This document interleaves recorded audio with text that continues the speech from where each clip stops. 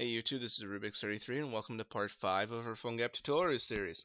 Alright, so today we are going to cover multi-page apps in jQuery and plugins. Alright, so let's get to it. So here I'm starting a new project. We're just do a whole project that's going to incorporate a lot of different things, and then we're going to learn through this project. I already have it on my GitHub. Check it out. It's Phonegap-5 is the name. So right here we just have a 3-page app. Main page, I have a help button. I don't have a page for that set up yet. We have just a flashlight. We click on here. We have a flashlight. We can toggle it on and off. Flashlight will turn on and off. We'll have a compass. I didn't hook that up yet. And GPS. So what we're going to do is we're going to use a plugin for the flashlight, and then we're going to use a plugin for toast notifications as well. Let us know, hey, the flashlight just turned on. It's just turned off. Just some good practice. Alright, so if you guys want to get plugins and you want to get a new plugin, just go to build.phonegap.com/plugins.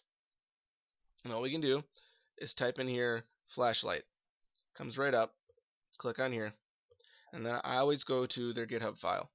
Go to their GitHub. Then it'll be in their www folder, and that's the flashlight. In this case, you gotta download their little flashlight.js. You need this folder. And then just follow their instructions. We're not using the command line interface for Phonegap, so we just go down to Phonegap build. So in our config file, very important, good thing we learned about that, we got to throw this in there. Letting it know we're using this plugin. Make sure you use a version, just so it doesn't, otherwise it'll auto update. Use the latest. This is great for production. This is great for development. And then we can just reference the JavaScript code once we bring in our own. Once we bring in flashlight.js, probably throw it just in your JS folder. No need to throw it in another deeper directory. And then just follow their usage. It's really easy. You can check availability, so if it's going to work, you can let your users know, or you can change how it's going to work. And then they have a really easy window plugins flashlight toggle, and that's what I use over here. So now we have our flashlight brought in here, flashlight.js, and then we can use that. So in my script file here, I just simply have a function flashlight toggle. I call toggle, and then I actually use the plugin. All it is just a link. It's just a little snippet you throw in your config file for the toast notifications, and that's it. There's nothing to download, just that. And then you can just use the toast notification show. You can show the message, how long, and if it's centered. And then I'm just keeping track of if the light is on or off, so I know letting the user lights on, lights off. So that's pretty simple. That's a plugin and the flashlight. The config files right here. I have the plugin for toast, and that's all I absolutely need for that one. And then the flashlight, need that. You need the flashlight.js file, and then just start using it. So for multi-pages, so when we go to our page for jQuery mobile, this is how it's laid out. In order to get to our really cool page that has plugins, we need to be able to navigate to it. So jQuery mobile, you guys can look up. There's a single page template. They have multi-page templates.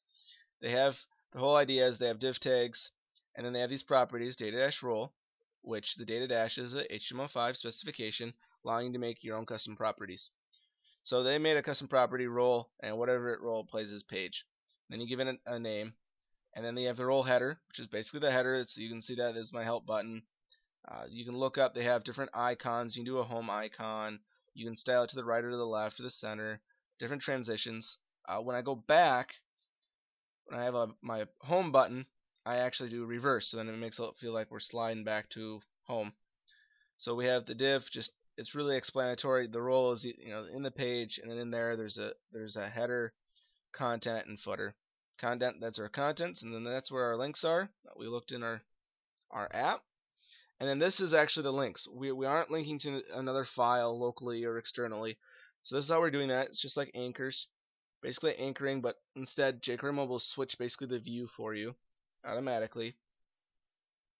So you just say, it's just hashtag flashlight, and then I'll go to ID of flashlight. So I'll go right here. I'll go to ID flashlight, and then now we'll see the flashlight So in our header, I had just a title, flashlight. I had the little home button so we can go home. And then a content, I had a button, gave it the name toggle, toggle the flashlight, name it whatever you want. And then on here, I just called flashlight toggle, that function that I created. And then my little footer was just copyright me, or you can say ooga booga. So then eventually we'll throw in our compass and we'll do our GPS. So that's a really basic multi-page template. It's how we throw in our config file and reference plugins. If you guys have any questions, comments, like, subscribe, comment, fork me, all that jazz. And we'll see you next time in part 6.